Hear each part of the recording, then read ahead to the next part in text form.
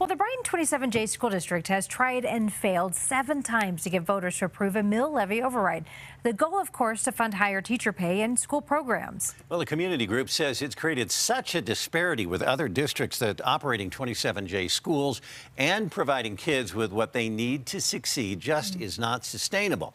As Jeff Todd reports, they're enlisting those most affected to work for a different outcome this November. Gabriela Chavez grew up in Brighton. Now on a merit scholarship at the University of Denver, she's seen how different her public school education was from her roommate who went to Cherry Creek High. Just the difference in our knowledge, our foundation, our understanding of things is baffling. And yet Gabriela feels her younger siblings already have it even worse. There are not enough teachers in any of the schools. I went to my sister's back to school supply drop off, and there were empty classrooms and there were a lot of new teachers.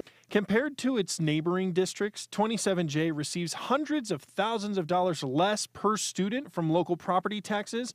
And with another ballot levy override on the ballot, groups like the Rocky Mountain Partnership are using teens to push turnout for this election. What we have seen is that the community just doesn't have that awareness of the impacts our students and our youth are experiencing, especially through the educational inequalities. So a major focus will be, let's arm these youth with the information so they can go in the community and help inform. Part of the effort is to get younger voters to engage and to clarify misconceptions about how much a mill levy override will actually cost, arguing it's just a few dollars a week per household.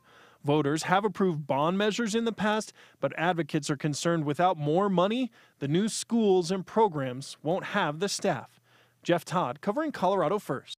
That mill levy override on the November ballot for 27J would provide nearly $18 million a year. The district keeps growing. There are now 22,000 students.